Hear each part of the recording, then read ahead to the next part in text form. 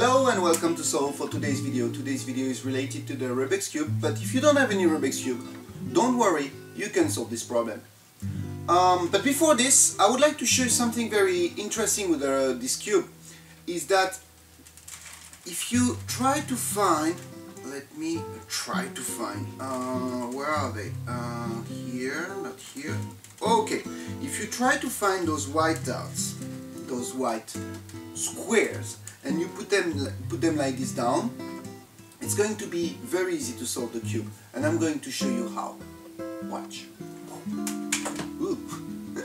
Anyway, it's solved.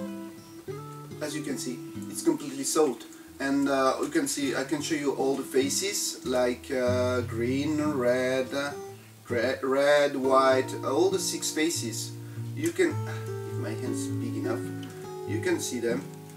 All the cube is solved.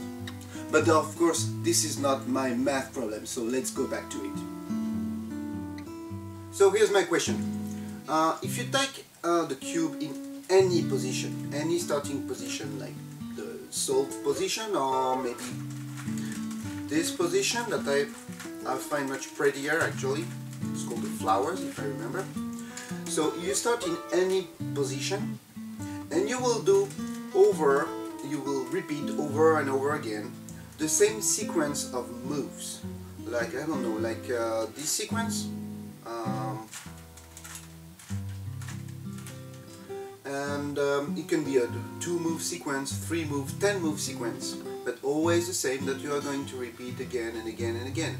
Can you prove that you will eventually get back to your original starting position? Yes, that's the question for today, and I hope you enjoyed this problem, and see you next time for the solution. Bye bye.